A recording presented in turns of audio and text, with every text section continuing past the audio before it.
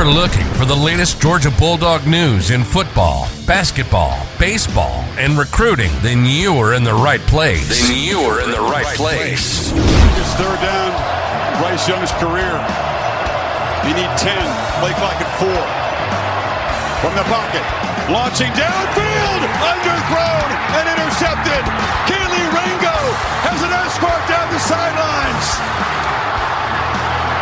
All the way to the end zone, and Georgia is going to conquer the Crimson Tide. Hosted by Jeremiah Stoddard and Jonathan Williams. Georgia on the mountaintop. Demons be gone, and the drought is over. National champions at long last. Just sit back, relax, and prepare yourself for these hot takes you're about to listen to.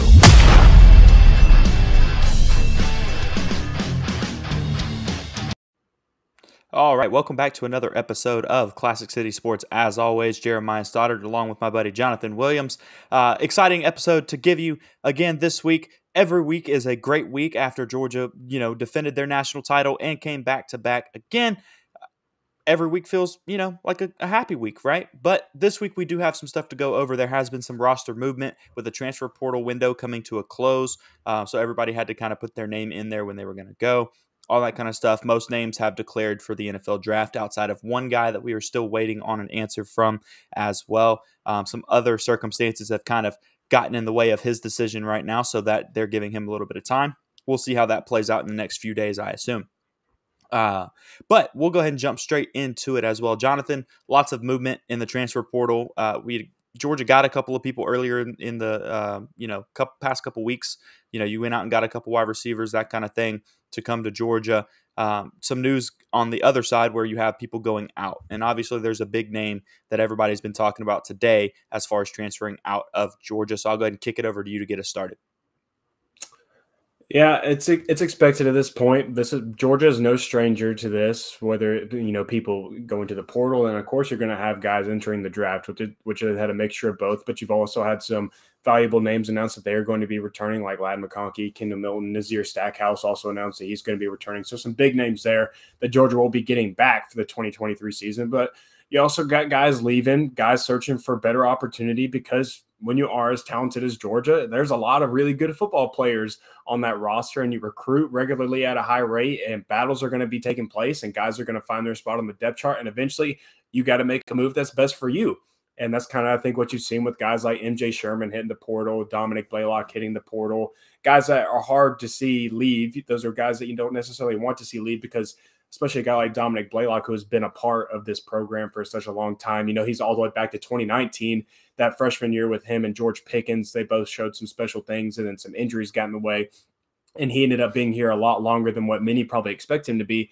And now he's searching for some better opportunity. And you can't blame the guy. He's a high talent, but Georgia just also has a lot of guys in that wide receiver room. But yeah, the biggest name, obviously, of the transfer portal. And I think a lot of Georgia fans got really frustrated because the transfer portal window closed for today, and then it'll open back up early in the springtime for about another week or two. And Georgia was getting through it. And, a lot of the names that hit the portal, nobody was really like, oh, well, that's a huge surprise. A lot of them were probably like, okay, I could kind of see that coming. I understand it. And then it was like within the last 48 hours of the transfer portal opening, news started to break that A.D. Mitchell was looking at potentially entering the transfer portal, and Georgia fans just kind of like, what in the world? Why? But there's always going to be that name, I feel like, that people are like, why would he enter the portal? I don't understand. Jermaine Burton was one last year that Georgia fans kind of had a similar reaction to a little bit.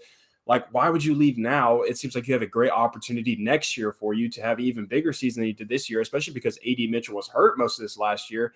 But now he's entering the portal, and there's schools being floated around about where he might go. Maybe he ends up back home in Texas, maybe USC, a lot of different names being thrown around. But yeah, it was a big surprise. But at the end of the day, you just want to wish these kids the best. You want to, as you and I have always advocated on this platform, you just want the kids to make the best decision for themselves. You want them to have a great career, and your fans should always just be grateful for what those players did for them in a red and black jersey. A.D. Mitchell had some great moments as a Georgia Bulldog, won the national title essentially back last year. Aside from Kelee Ringo's pick six, he had the game leading touchdown there late in the game. And then he's caught a pass in every single playoff game for Georgia over the last 2 years. So some great moments as a dog, but unfortunately he won't end his career as a dog, but still thankful for all those moments. And you just got to move on from it. And if AD Mitchell feels that's his best choice, then that's his best choice. And he's got to go with that and live with that. Yeah, I agree with you on that. Shocker there. We agree on how the stance to take on this. But you brought up the exact thing that I was going to as well. It's eerily extremely similar to the Jermaine Burton thing. And I sat here and I was like, all right, guys. I mean, just a few weeks ago, maybe like a month and a half ago, I was talking about Jermaine Burton because everybody was popping up on the timeline talking about him again, kind of bashing him from like UGA perspective. And I was like, I'm tired of it. Like, why are y'all still even talking about him? Why are y'all still focused on what he's doing to the point where like you're going out of your way to like check his stats and then tweet about it and say, oh, guess what? You're sitting on your couch while Georgia's going to the playoffs. Who cares, man? He made the decision he thinks is best for him, and he's got to live with that at the end of the day. You don't. As a Georgia fan, you should be able to move on, focus on who is here, and then just enjoy that.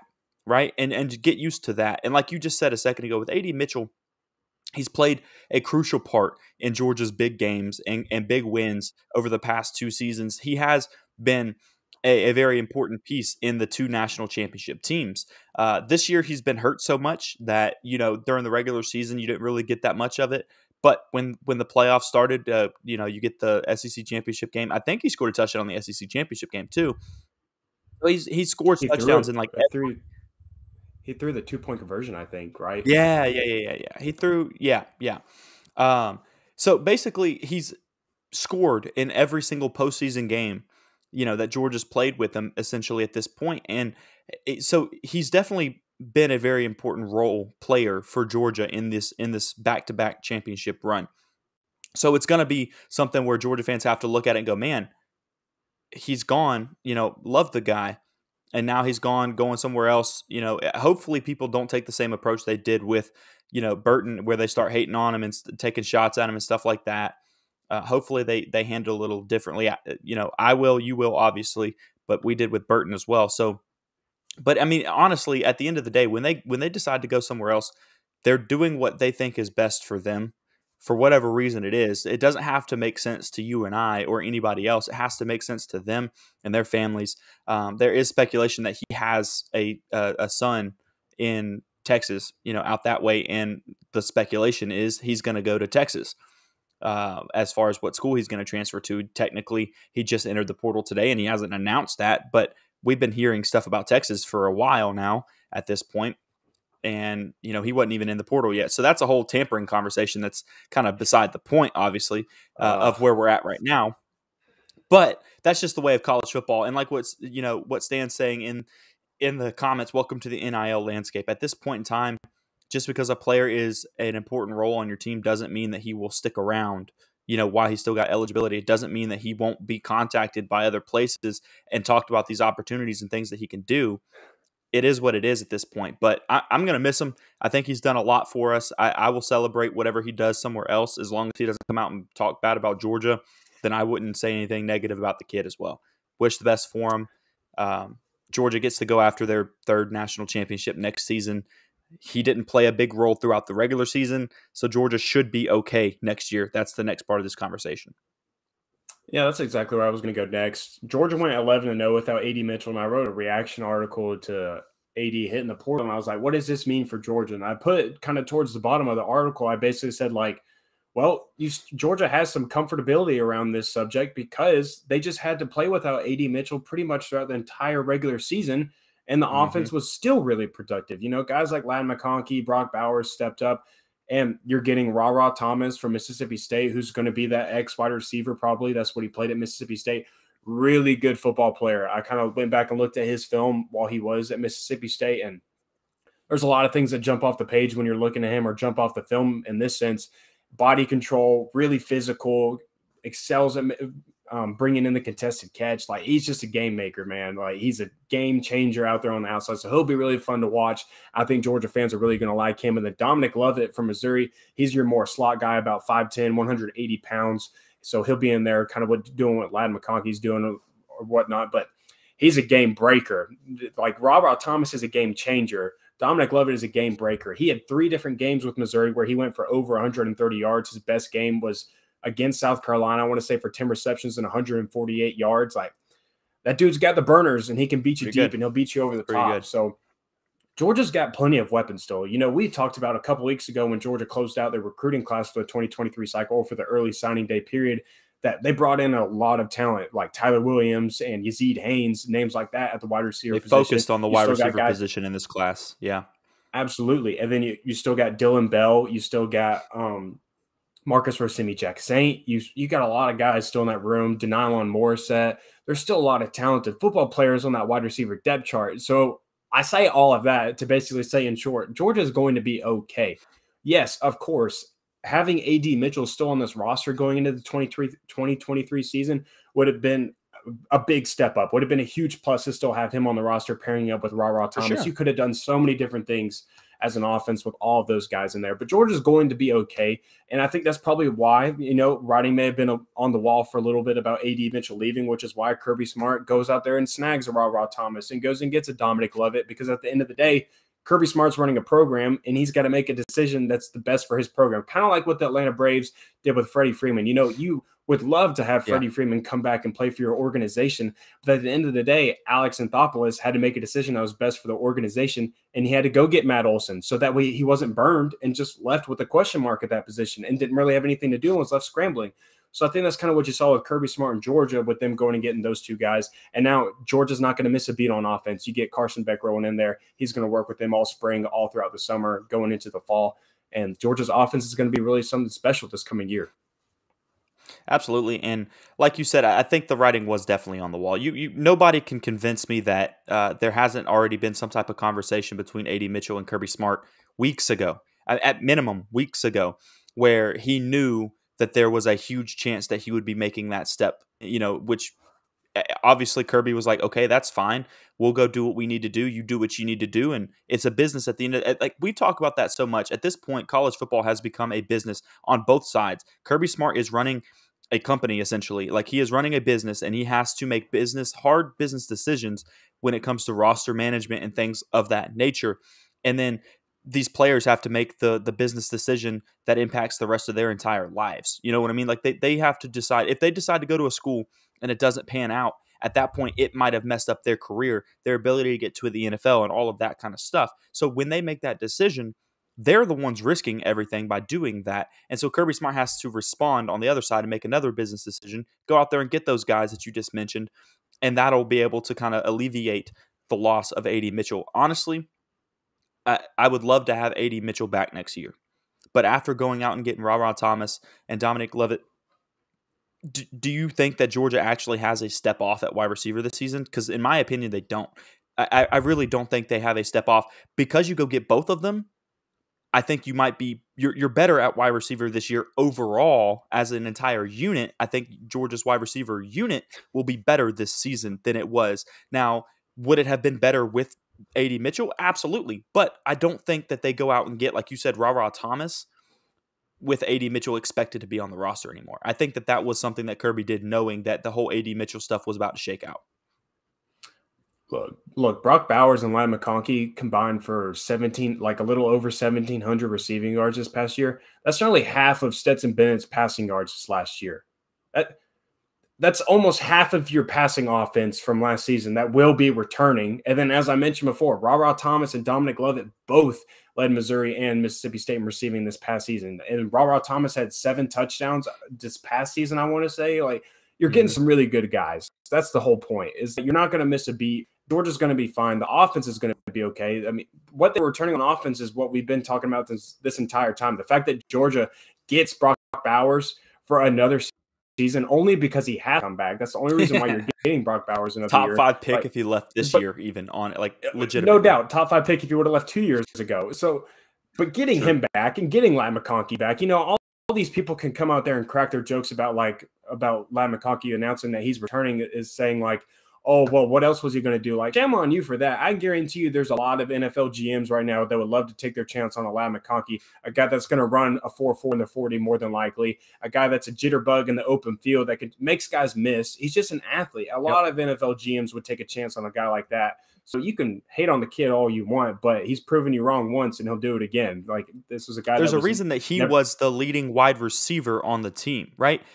He was targeted heavily, played an important role with the team all season long. Yes, Brock Bowers was the overall had the most receiving yards, but as a receiver, the person playing receiving like that specific position, that was Ladd McConkey on this team. Even with Dominic Blaylock and Marcus Rosemy-Jack Saint and Kearis Jackson and all these other guys that they could have gone to. So that tells you that he is in fact a baller. I mean, and there's no doubt about it. Yeah, he's a smaller guy, but we've seen plenty of smaller wide receivers in the league make money. I mean, shoot, Devontae Smith, he's a little dude. I mean, he's maybe $180, scrawny, soaking wet. Yeah, he's like I'm surprised I'm he a hasn't scrawny broken looking in dude. half. He's scrawnier than me, and he's short, he's scrawny, but he's still playing well in the NFL. And that because the size of the guy doesn't mean they aren't capable of performing well in the NFL, especially at that slot receiver. You got to have that dog. I'm telling you, man. But so he's definitely got a chance. Honestly, I'm going to jump back a little bit to what we were talking about a minute ago. Going back to the receivers leaving and all that kind of stuff. I'm more upset to see Dominic Blaylock leave just because of the role that he's had with Georgia over, I've been pulling for the kid. His like you said earlier, you brought this up a minute ago. His freshman season, it was him, Lawrence Cager, and George Pickens. Those were the receivers that you had all season. And George Pickens was playing extremely well, obviously, but but Blaylock was lighting it up until he got hurt in the SEC championship game against LSU in 2019. He was absolutely going off that season. He was having a good year. He looked explosive. He looked to have a bright future. Tears his ACL, comes back again, and tears his ACL again, and then he's dealing with hamstring issues. He just has never been healthy since that LSU game in 2019. And it's one of those things that I look back on and go, if he stays healthy, what will he be? Well, he would be a name in Georgia history that you talk about, in my opinion, if he had stayed healthy, because he looked so promising. He really did look so promising. So to see him have to walk away to go find playing time because that receiving roster is so deep at Georgia right now, that's the only way he's going to get a chance to do something. I hate it because I love the dude, but I'm pulling for him. I will pull for him as hard as I've pulled for any player that is transferred out of Georgia to succeed. I wish nothing but the best for him. We'll see how it plays out, but I hope he makes it to the league. I think he's capable of it. I can't help but laugh at this comment from my dad. And the only reason why I'm laughing at it is because he starts it off with saying stat of the day. And if you don't follow me on Twitter, a lot of my tweets start out with stat of the day, blah, blah, blah, blah, blah. So it's just funny to kind of see that this runs in the family. But the lead doctor, Dr. Senior, is coming in here dropping his own stats. And he's saying that Kenny McIntosh had 75 targets thrown his way in his UGA career, and he caught all 75. I made a tweet earlier this week. That's pretty dang impressive. I made a tweet earlier this week saying that Kenny McIntosh was the first Georgia running back to ever have 800-plus rushing yards and 500-plus receiving yards. So that tells you how versatile he is, and we've known that. He's a stud. And another stud I'm going to talk about, I know I've been in here pumping the Ra Thomas hype train already, but I'm going to do this one as well. Another ex-receiver that kind of similar to a Dominic Blaylock in a sense, of a guy that's already been here for a little while, and he's had, unfortunately, some injuries have gotten in the way. And Elijah's talking about him in the comments right now. Marcus Rosemy-Jack Saint. I think that's a guy that could really turn a corner this next season. He was someone that we mentioned it before on this podcast about anytime Georgia needed a big play, it seemed like Marcus Rosemy-Jack Saint was stepping up, making a big play on 3rd and 15 or 3rd and 11 or on 3rd down in general. He was finding his way towards the football, and number one was making big plays, flash plays out there on the football field. And with more opportunity now for him, he got a lot of run this season because A.D. Mitchell was hurt. And I know that Ra Thomas is coming in now, but I think he could still get a lot of run. Guys that block their hind end off on the football field are going to get run at Georgia. And he's someone that does. Oh my God. So I think he's going to see a lot more playing time this next season. And I think he's someone that could really turn a corner this next year and put up some pretty solid numbers. I like a lot about Marcus Rosemy-Jack Saint. He's a grinder, and guys that find their way towards the football in big moments, those are guys that you'll always take on the roster, and that's what he's always been during his time as a Bulldog. So he's someone that I would definitely kind of mark as a X factor this upcoming year and someone that could potentially explode. It's a make or break season for him, I think. You know what I mean? Like it's one of those years that he can come out there and absolutely put on and become that star type player overall. He's capable of it. like you said, what he's the one that broke his ankle against Florida on his first career Florida. touchdown. His first career touchdown, and that was a nasty one too. So that's a tough one to come back from. But he's definitely capable of putting a good season together next year. You know, he's going to be competing. Ra Thomas coming in is not guaranteed a starting spot, like, you know, the number one guy. So it's a competition this spring for those guys, and it's Marcus's chance to go out there and prove that he's the one that should be getting the majority of the targets or the majority of the snaps at the X receiver spot. We'll see how it plays out. But I would love to see him succeed. I've been excited about him for a while as well. But overall, I think you're going to be okay at wide receiver. I really don't think that you're going to be hurting. And it's been weird on Twitter and stuff, seeing like the reaction to the AD Mitchell stuff. You see some people out there going, you know, I mean, he's leaving, so don't call him a DGD, right? Like he's not that, right? I mean, the dude contributed to so much of like your championship runs.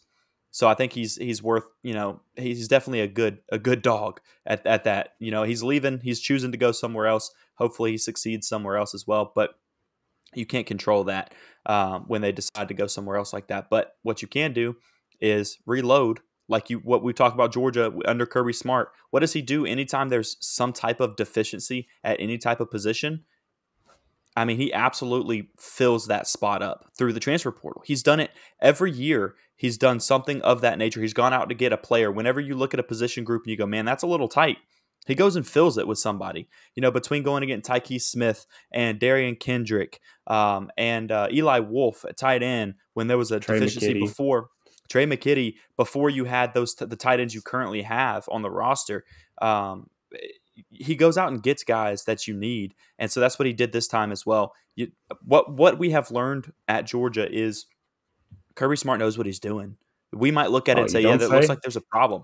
There might be a problem at that position. I mean, he's already working on it before we can even think of, before we ever notice it. He's already got the plan in place of what to do about it. You're telling me that the guy that just won back-to-back national titles he knows might what have he's doing? Freaking clue at what he's doing and how to manage a freaking roster? Mind blown right there. Goodness gracious. I mean, goodness. Captain Obvious over here. But no, it's not that obvious because, I mean, I think people still are a little unsettled just because I think if more so anything, it's not necessarily caution directed towards Kirby Smart and the coaching staff. It's caution directed towards the world of college football that we are in right now. You know, you hinted at tampering in regards to this AD Mitchell situation. Tampering's been a thing, and Brooks has been one that's talked about this so many times. The game been broke, you just ain't woke. That's how he always puts it. The game been broke. College football has been this way for a long time. You're just now finding out about it, but it's been this way. So it happens that, you know, it's a dirty game sometimes. Yeah, the game gets dirty sometimes, and it's unfortunate that it happens. But Georgia's going to be okay, and that's the end of the line. I think, you know, some of these departures that are happening, I think Kyrus Jackson's definitely one that you throw in there as just hate to see him go too. You hate to see him go, but you're happy to see him end his career as a Georgia Bulldog because there were times in his career where he definitely could have gone elsewhere and probably been a solid starting receiver for somebody else, especially in the SEC. A lot of people could have used a Kyrus Jackson. I loved his quote this past year that he used about, I ain't worried about stats. I'm worried about putting numbers up on these walls. That's what I'm worried about. SEC championships, national championships. He gets to leave as a two-time champion, and he gets to leave as an SEC champion as well. So those are feel-good stories that you love to hear. Darnell Washington, a guy that a lot of people thought last year was going to enter the transfer portal. He comes back. He gets to leave as a two-time champion, someone that – and I think fans just really, really fell in love with Darnell after this last year because you really got to see him do what he was actually capable of. And you saw all aspects of his game on the field every single weekend. He was just a super special athlete. You will never have another Darnell Washington on Georgia's roster. I'll go ahead and tell you right now. He was so versatile, man. He was so versatile. 6'7", 260-pound tight ends do not grow on trees, ladies and gentlemen. I hate to break the news to you, but those are not especially guys at that size hurdling defenders. Let's like, I mean, good God. I mean, that's how he started the season this year. He starts the season against Oregon, jumping over people at that size. And it's just, you're going, oh, he's like that, huh? He's like that. Okay, that's cool. Good to know. I mean, and he had a career high in, you know, receptions and yardage and stuff, obviously, this year. And then he's such a good end-of-line blocker. and just blocking in general. He blocks his tail off till the whistle's blown. He's blocking 10, 15 yards downfield at times. And I think that's something that Georgia right now, I think we talked about this before, that's going to be something Georgia misses. Right now on this roster, you don't have a guy at tight end that can block like Darnell Washington did. So to put somebody else on the end of the line, I don't know who's going to be Georgia's end of line tight end blocker next year, because right now it's hard to see. It's definitely not Brock Bowers. He's way too important in the passing game stuff to lock down on the end of the line like that, and nor is he really the same type of blocker there as well. Oscar Delp, I mean, he's also a similar style to Brock Bowers. Pierce Sperling coming in, he's the same type. He's never really put his hand in the dirt. We saw that. He talked about it in his interview after the All-American Bowl. We talked about this last week, I think, or 2 weeks ago, whenever it was. All of it, it's just they're not that type of guy on the roster. And then you had Godey just left, Seether just left. You had a couple other people transfer out. So it's going to be really interesting to see what Kirby does at that position. Or what Georgia has done so often in the past is you don't have that guy, scheme around it. That's what Kirby and Todd Monken have been able to do so well. When you don't have something, just make it a non-factor. So that's one of the things that I am most excited to see what Georgia does about that this coming season. As weird as it is, I'm really wondering who's going to be that end-of-line blocker at tight end for Georgia this year. I think something that was good to see is that against Ohio State, Georgia's still stuck with 12 personnel with Oscar Delp and Brock Bowers in there because Darnell Washington was hurt. He got hurt and he sat out for the rest of the game for majority of the game. But Oscar Delp got a lot of run in there, and they stuck with 12-man personnel, and they were pretty successful with it still. So, yeah, I mean, as people are saying in the comments, Delp's going to get bigger. He'll put on some muscle. He gets a whole nother offseason with Ron Corson and those guys, the strength and conditioning program and whatnot. So everything's going to be okay there. Brock Bowers has really developed as a blocker himself, so they're going to figure it out. I think 12 personnel might look a little bit different, obviously. It's not going to look the same as it did with Darnell and Brock Bowers, but that's okay. Monken will figure it out. So you're going to be fine at tight end regardless. And it actually might even be a little bit more daunting lining up Oscar Delp and Brock Bowers both on the field than it maybe was with Darnell Washington and Brock a different Bowers type of threat. Yeah, it's definitely a different type. Yeah, maybe not more of a threat, but it's a different type of threat. And almost like there's still a lot to worry about it from a defensive perspective from that point, just because they're very similar. Both are your modern day tight ends, but both are really, really good modern day tight ends. They're really, really high talent players. So definitely will be interesting to see how that happens. I saw something that our guy Zach mentioned in the comments, and I wanted to touch on this. He said, I won't panic unless Schumann or Monken leave. I'm not going to touch on the Schumann right now. There's just some little rumors that Bama's coming his way a little bit, which why would they not? You know, guy that's from Alabama, got roots over there, was with Kirby at Alabama. So, but of course they're going to come calling. You're going to have guys sniffing around your program when you have as much success as Georgia does. But I want to specifically talk about the Todd Monken one because this is not the first time that Georgia has had or will have to fend off the NFL coaching scheme of Todd Monken. That's where he came from when Georgia brought him in. That's where he's been for a lot of his career. He's been a coach for 33 years, guys. He's been all over the United States as a coach, and he's been doing this for a really long time. But what I do want to bring up about Todd Monken is some quotes that he provided during the media availability that he was given during the playoff run. And someone asked him kind of about, you got some NFL guys kind of sniffing your way, kind of throwing some money at you, potentially offering you some jobs. What are your comments on that? And he straight up basically goes like, the grass ain't always greener. I don't do this for the money. He said, I'm not in it for the money. He's like, the money's great. And that's obviously another plus to the job, but I'm not in it for the money. He said, the most important thing to me is I want to win ball games. And he said, I would rather be coaching an undefeated football team in Alaska than I would a 4-8 team in San Diego. So that tells you how much that guy loves winning. And who's been winning the most games of college football the last 2 years? It's Georgia. In fact, since Todd Monken took over as offensive coordinator, Georgia is 38-3, I want to say, overall as a team. So they've done a lot of winning since Todd Monken's been here. He's the highest paid assistant coach in all of college football. Georgia is doing everything necessary to keep that guy around. He seems happy. Brooks got him to freaking smile in a photo the other day at the parade, which is not a very common occurrence. So the guy looks happy. He was chilling and vibing out. I got a picture of him snuggled up with his blanket on the trailer. So he's having a good time. He loves Athens. I think you can tell that. And there's really not any ideals. This is something you talked to me about before the show started, you mentioned it's like Yeah. there's really not any prime positions that are very appetizing, if you will, for anybody to go after in the NFL landscape right now. Like the job openings that are there, I'm not sure Todd Monken would want to make that kind of jump to go and be an offensive coordinator. They're rebuild situations. Rebuilding, exactly. When you could just be at Georgia and try and three-peat this year, and you're pretty much guaranteed almost to go undefeated again this next regular season if all things fall into place. The regular season, yeah, you should be undefeated again, going for a playoff spot. You make over $2 million a year. You're the highest paid assistant in college football.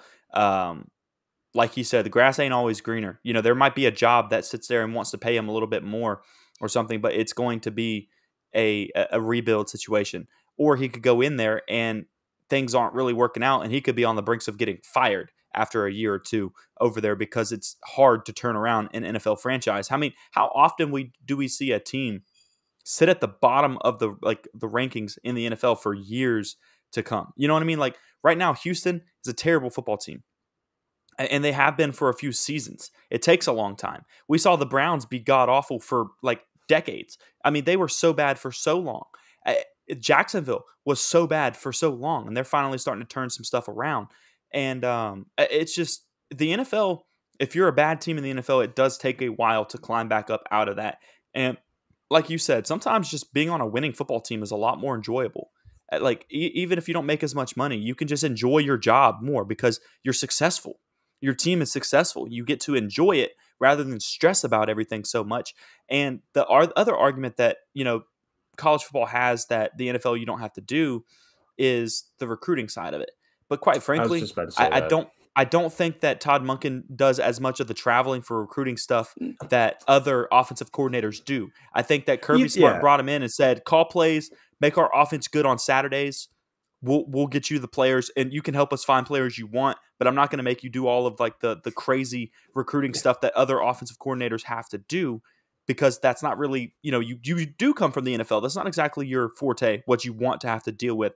So I don't think that you can even take that into consideration as far as you don't have to do this in the NFL, because I don't think he has to do too much of that at Georgia right now in general, other than, hey, shake this guy's hand. You want this guy on your team. So, you know, kind of just talk to him for a minute. Just, you know, that's it. Yeah, I mean, if you think that Georgia is putting Todd Monken in a helicopter the Thursday before a game, say down at Jordan-Hare or something like that, so we need you to go out to California and talk to this player that we're trying to recruit to come play wide receiver for us, you're out of your mind. But they are not doing that to him. Todd Monken is sitting at Georgia doing his thing as an offensive coordinator. He's in his bag, as he always is.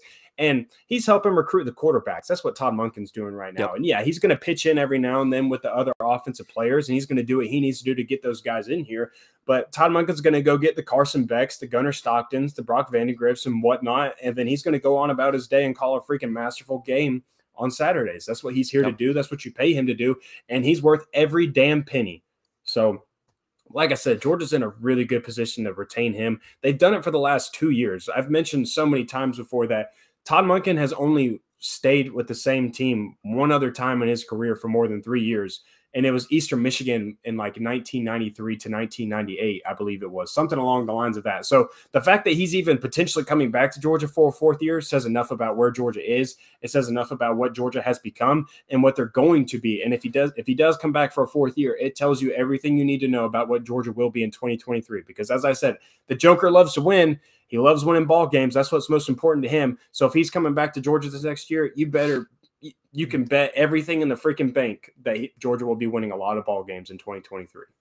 For sure. And the other thing we talked about a month ago or whenever it was, it's hard to remember exactly when it was, but we talked about it on here when Buster Faulkner took the job to go to Georgia Tech as the offensive coordinator. To me, that was a pretty telling sign that Georgia said, all right, we'll let you go because we think we have Monken for a while. Because there was a lot of talk, there was a lot of talk about Buster Faulkner being the next offensive coordinator for Georgia when Todd Monken decided to go. The fact that they let him leave tells me that Monken and Kirby are on the same page as far as like, it would probably take a lot to get him out of here. And so I'm not too concerned about that either, because that was a big sign for us whenever that was. I know that was after the SEC championship game. So it's been over a month or something like that, or at least a month at this point. So I don't think it's something you really have to be too concerned about myself. Yeah. So, I mean, all in all, I think Georgia did a pretty good job in regards to retaining a lot of guys. Or let me rephrase this. I think Georgia is still in a good standing after the first portal window comes to close. It comes to close tonight at midnight. Georgia's in the clear at this point. You're not going to have any more guys enter the portal. The next time you'll have to worry about it, I can't remember if it's in March or April. First week of May. Or May. First week of May. It's after spring camp ends and stuff like that. After all that, guys are really going to get a good glimpse of where they're standing at the depth chart at that point, and then you'll have to kind of worry about it again, the guys that are going to start entering the portal again, which you will have more of those and whatnot, but that's just part of the business. So, but you don't have to worry about it anymore because it's going to come to a close tonight, and then you just get to start preparing for the next season and enjoy being back-to-back national champs. That's what you should be doing anyways if you're a fan of the Georgia Bulldogs, just sitting there proud on your pedestal and looking down upon everybody else in college football and talking your crap on Twitter. Go do it, man. It's talking season now, and you have every right to go do it. So go talk your stuff on there and give everybody else hell. Give those Florida fans hell because, boy, are they down bad right now. They're struggling. So go poke the bear a little bit over there. Enjoy it. Enjoy the offseason. Again, we're going to keep pumping out the content for you guys. We brought it to you tonight. We did some roster management stuff. Maybe we'll dabble into some basketball. Georgia actually has a pretty good basketball program right now. Shouts out to Mike White. Basketball. There's no longer a deadbeat horse to continue beating because Mike White is doing his thing and has Georgia in a really good standing right now. Baseball season is a little bit around the corner. Maybe we'll get into that as well. You know, me and Stoddard both love some baseball. So the content's going to keep coming. Yep. The content's going to stay. We're going to keep bringing it to you. There's always plenty to talk about in regards to Georgia football because there's so many great players to cover. There's so many great things coming out of that program. So we're going to keep bringing it to you. We enjoy you guys tuning in this week with us, chopping it up about the transfer portal, talking about roster movement and whatnot. Hopefully we maybe calmed the nerves off of you a little bit or maybe gave you a better glimpse as to what the wide receiver situation will look like next year with Ra Thomas and Dominic Lovett and the guys that will be returning. So hopefully you're feeling good about that. And as always, like, subscribe if you haven't already. Those likes and those subscriptions really help us out. It helps us to continue to grow. So we appreciate that as always. Support us on social media. I ain't got to read those ads anymore. You guys know the drill by now. You guys are trained soldiers at this point. You guys know that every single step of the way that this episode goes. And now you can guess what time it is now. Stoddard, it is your part of the episode. All right, fellas. As always, keep it classy in the Classic City. Go enjoy your time in the off season as back-to-back national champions. And we will catch you guys next week with some more content. We'll see y'all. Thank you for listening to this week's episode of Classic City Sports. Take a second to subscribe, rate, review, and share with your friends and family. Feel free to reach out to the Classic City Sports crew on Twitter with any topics you'd like discussed. You can reach out to Jeremiah at The Stodfather, to Jonathan at Dr._J Will, and make sure to follow at Classic City Pod for show updates. Check back next week for a brand new episode. In the meantime, two simple words which express the sentiments of the entire Bulldog Nation.